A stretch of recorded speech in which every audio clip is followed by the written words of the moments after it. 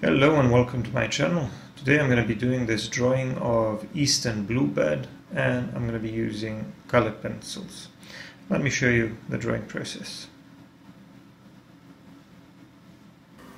I'm going to be working with Faber-Castell Polychromos colored pencils and maybe a little bit with some Kohinoor pencils.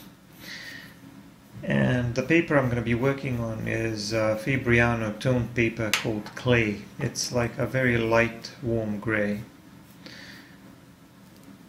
Later I'm going to prime the paper with clear gesso, but first I'm going to do most of the drawing. The reference will be in the description. It's a very nice looking bird, and I will change the background a little bit. Now, as for the colors, you can see that it's mostly going to be some bluish and orangey tones. The eye, or most of the details here, are black, but even though later I will be able to put in some lighter details, I will reserve the space for some of the lighter tones. Because in this first stage, while I'm working on this regular paper, I can't really work from dark to light. So I have to work in the usual way by putting in the darker areas first and reserving the areas of lighter value where needed or where I can plan ahead, and putting those lighter areas using a white colored pencil or light grays or whatever. After that, I'm going to start working on the top of the head and these bluish feathers.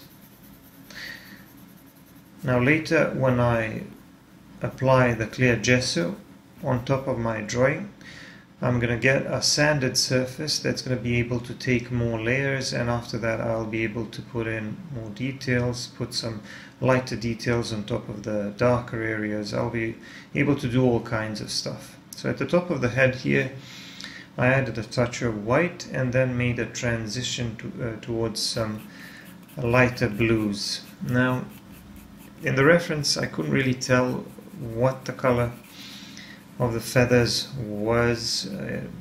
There were a couple of different blues. I started first with a little bit of sky blue and then some light phthalo blue to make a transition towards that white at the top. And I made that lighter because obviously the light source is coming from above, so that part of the head, the top of the head, is going to be lighter. And the feathers there are going to be lighter, not completely white, but you know, I made a sort of a transition, making them lighter and lighter. And then I made them darker and darker further down and away from the light source, using the regular phthalo blue and even some darker blues, like I don't know, a couple of darker blues, let's say, and even a touch of black colored pencil here and there, because I also need to make indications of not just the general shape of the head, because this area above the eye, the eyebrow area, it's a little bit darker because it's facing down.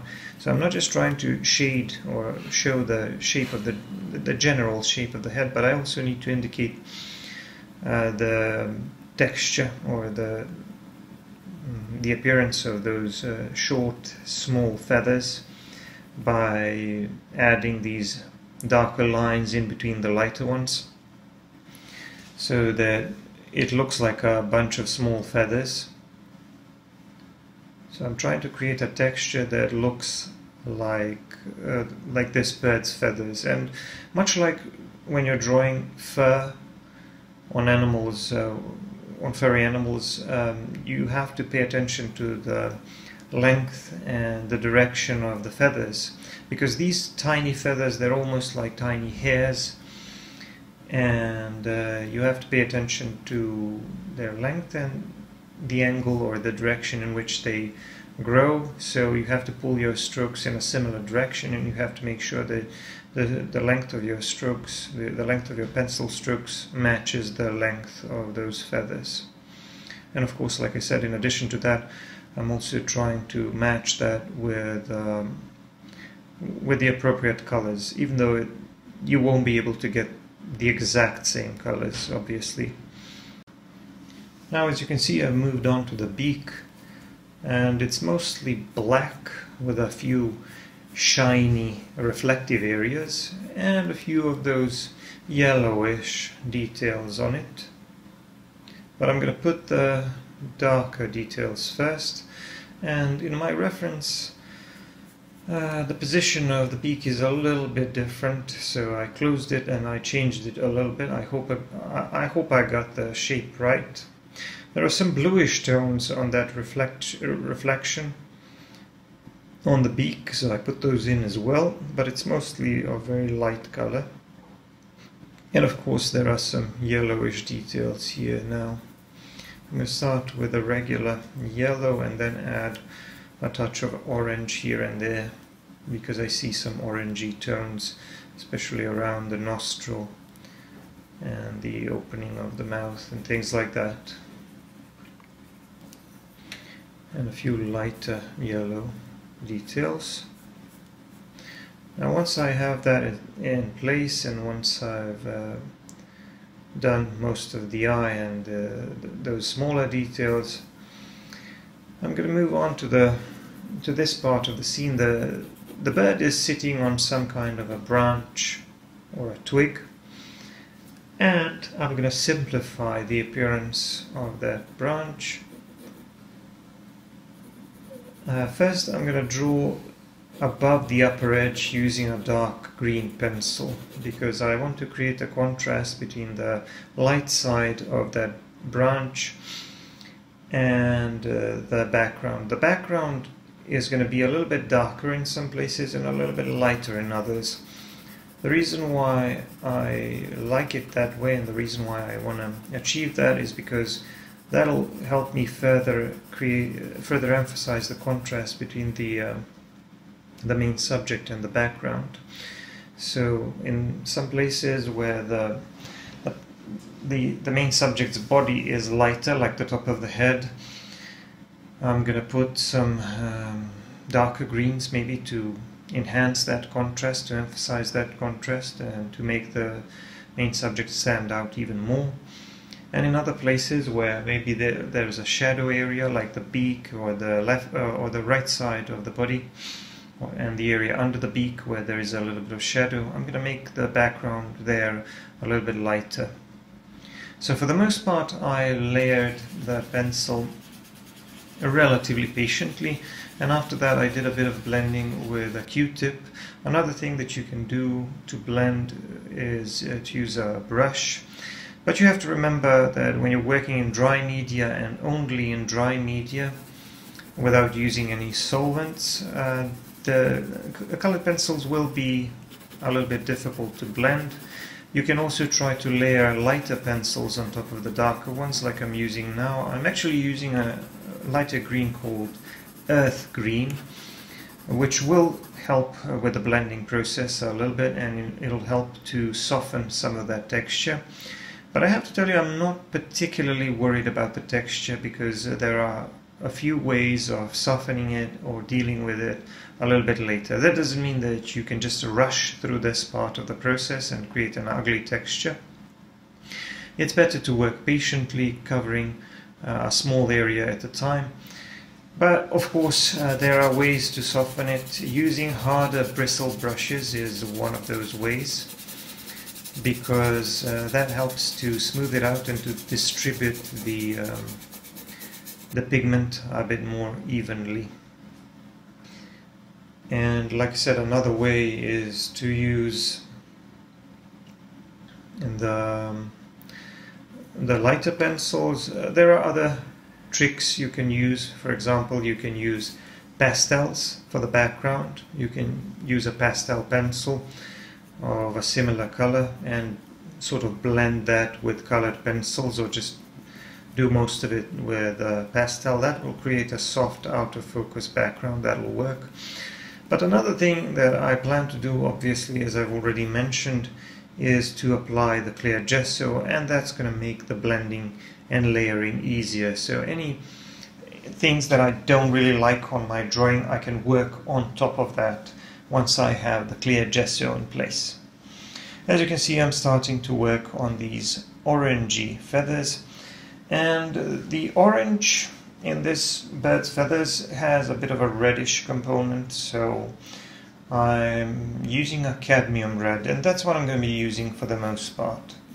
I want to make a sort of a transition here between the bluish feathers and the orangey feathers, and then I'm going to make the feathers here under the beak and to the right a little bit darker. So my light side, from what I can tell from the reference, is obviously the top part, the top of the head, and the left side is a little bit lighter, so that's the light side. The shadow side is to the right, so the light source is coming more from the left and from above.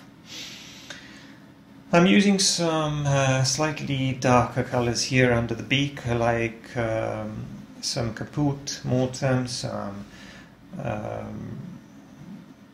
burnt umber, and even black, even a black colored pencil for some of those darkest bits. And then I'm just going to move on working on these short feathers on the chest and the belly area. For the most part, they are so short and thin that they look like fine hairs. They almost look like short fur. And that's how I'm going to draw them. I actually prefer drawing birds with such small fine feathers, because it's just easier that way.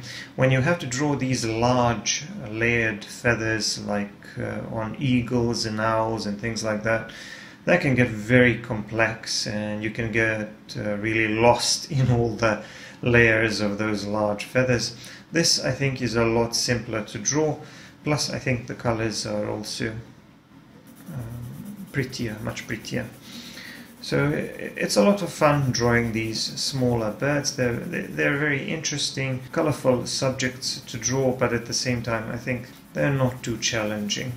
And I think that my technique of doing 98% of the drawing process first on regular paper and then applying the primer, the clear gesso, really helps me add some extra details, which you will see at the end of the drawing process. If you stick around till the end of the video, you will see that part of the drawing process where I actually add those final touches on top of the clear gesso.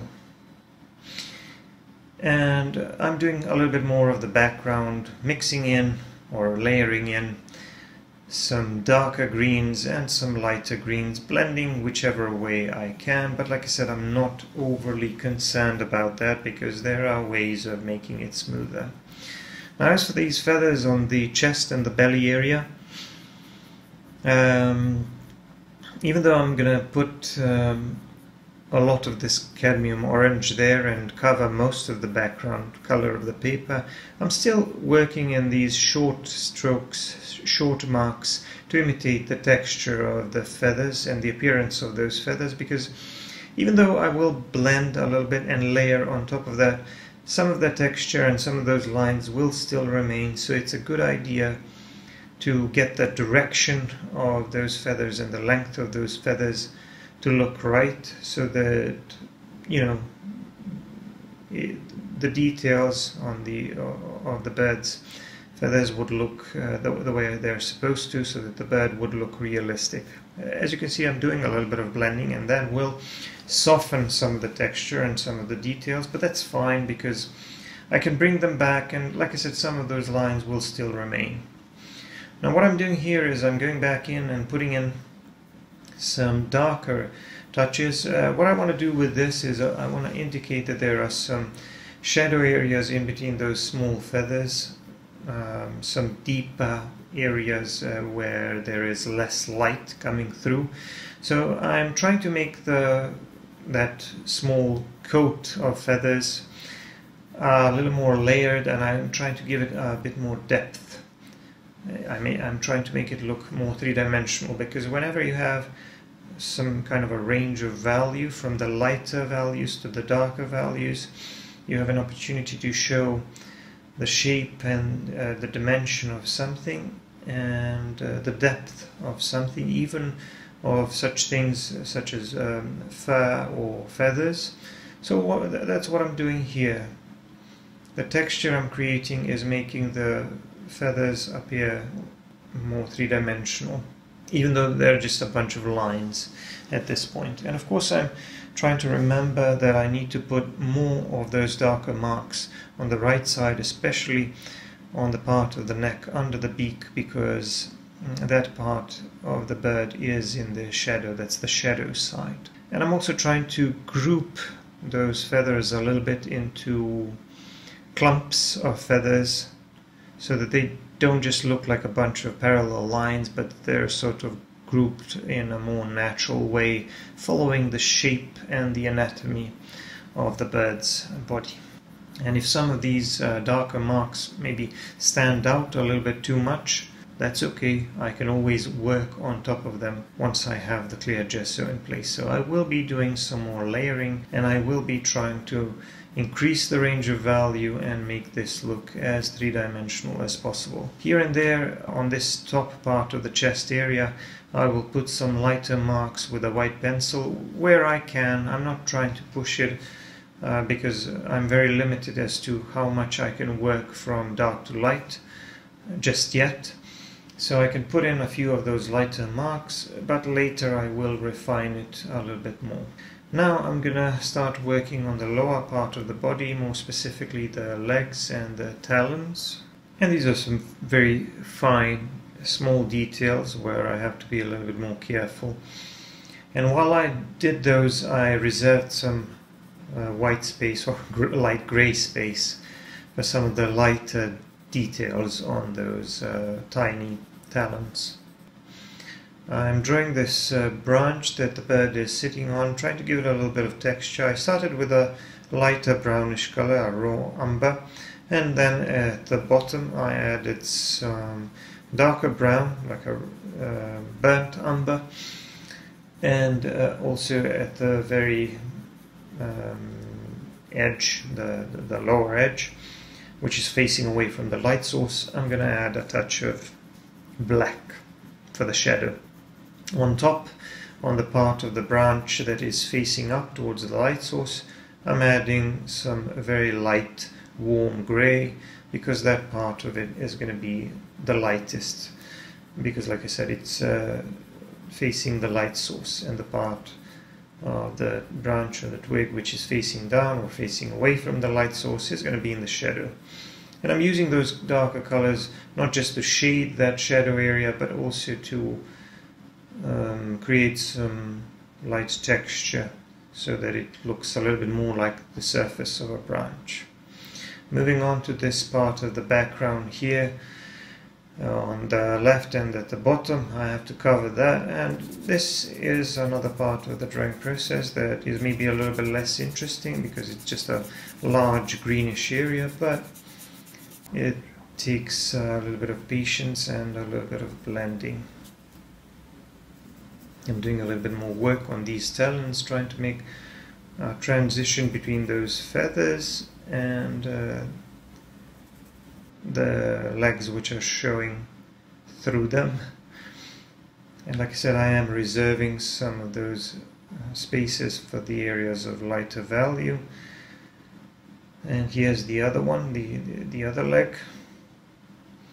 And I'm doing this mostly with a black colored pencil for now, because that's all I need. Just trying to get the shape of those fingers to look right. I'm mostly going to stick with the reference photo. I'm just going to change the appearance of the background a little bit, and I'm going to simplify some of the details on the body.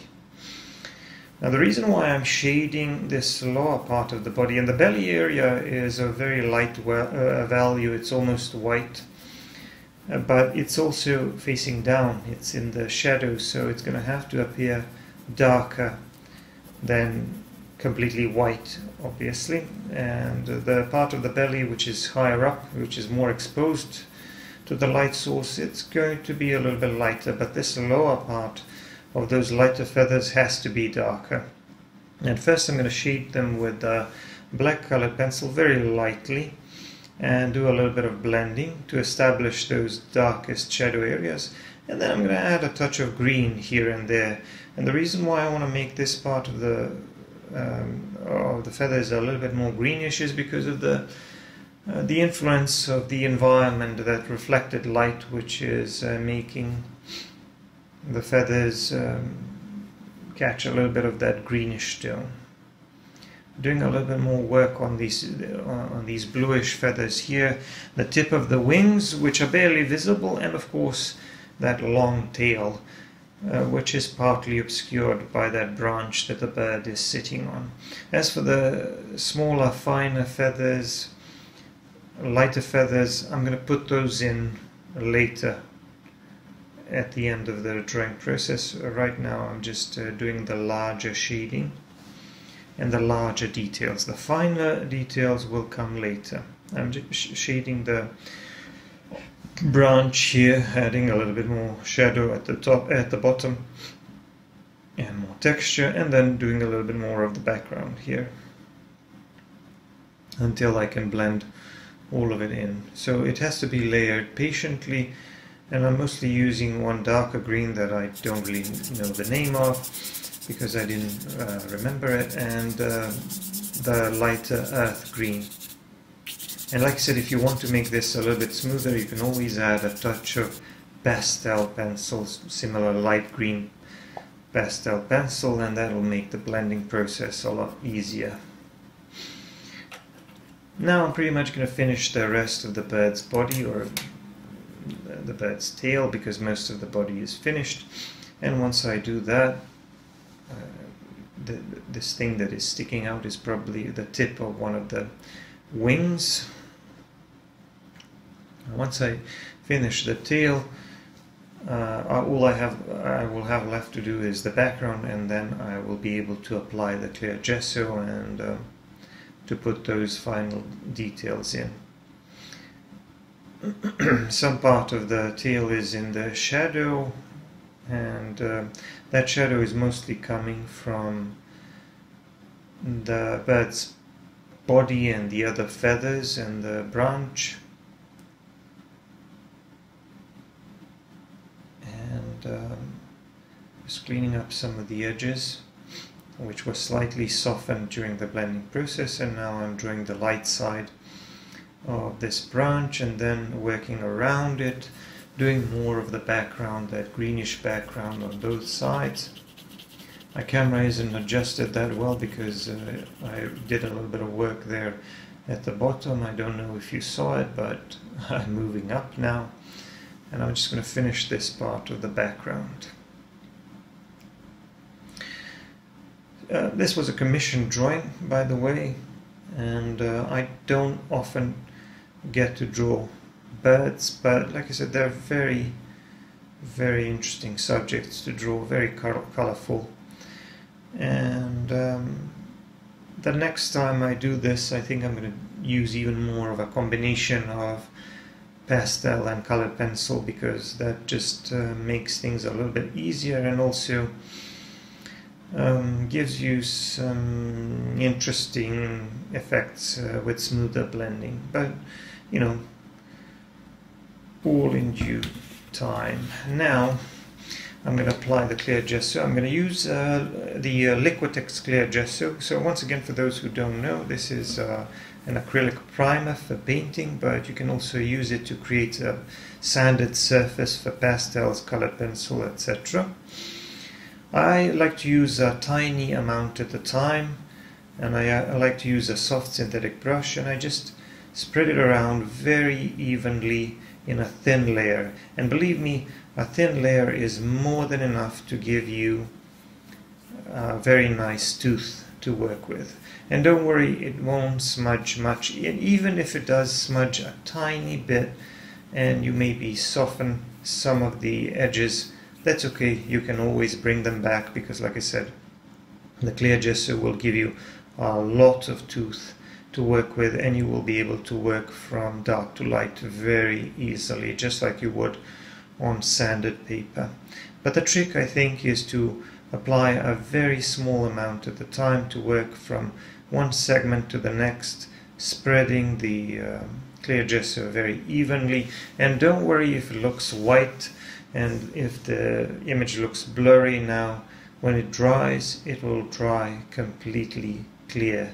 That's why it's called clear gesso, because it's transparent. It's also somewhere called transparent gesso, but transparent gesso or clear gesso, I think you get the point. Once it's dry, you can start refining both the background and some of the details on the main subject. On the background, you can soften some of that texture, because now you can layer and blend more easily, even with your fingers if you want to. And on the main subject, you can add some finer details, especially lighter details that you normally wouldn't be able to add on regular paper. As for the drying process, you can't work immediately after you've applied clear gesso. You have to wait for at least 10 to 12 hours, in my opinion. You can see how easily I'm now adding these lighter details, these fine lighter feathers, using this light warm gray. What that's going to do is it's going to make these feathers look way more three-dimensional. It's going to give way more depth to those layers of feathers, and it's also going to make the bird look more three-dimensional, because that range of value, that additional range of value that I'm able to create, makes everything look more three-dimensional by giving it more depth. And the thing is that I can not only put in areas of lighter value and make those lighter details stand out, I can also put in areas of darker value and make them even darker, because on this surface, this rough textured surface, those pencils, they become more vibrant, and the dark ones become more darker, and that allows me to increase that contrast in value even further. And I'm not just using that on the bird itself, but also on this branch, by increasing the amount of contrast between the light side and the shadow side, and maybe cleaning up the edges as well. I can also go back in with a lighter pencil and soften some parts of the background. This light gray, earth gray, is kind of dull. It's making the background a little bit duller, but you know, that's fine. The fact that the background is duller is actually going to work to my advantage, because it's going to make the bright colors of the bird stand out even more. And now I'm just adding some finishing touches to the bird itself, to its feathers. I'm going to add some details in lighter orange here and there to make those feathers look more three-dimensional as well. And then I'm going to add some lighter details with an ivory colored pencil for those lightest parts of that orangey feathers at the top of the chest area, because those are exposed to the light source, so they're going to be a bit lighter and maybe a little bit more reflective. And just going back and forth, adding some lighter and darker details, and maybe a touch of red here and there, just to make the color a bit more interesting. I'm also cleaning up some of the edges on some smaller details like the eyes, the beak, these talons, and some other things. I put my signature in the lower left corner, but you can't really see it very well because I didn't adjust the camera properly. Now I'm going to move it around a little bit so that you can see it. So that's it. That's the finished drawing. I hope you like it. Let me know what you think in the comments. Don't forget to subscribe, give me a like and comment. And for longer videos, full-length narrated videos and more content, you should check out my Patreon. Thanks for watching, and bye for now.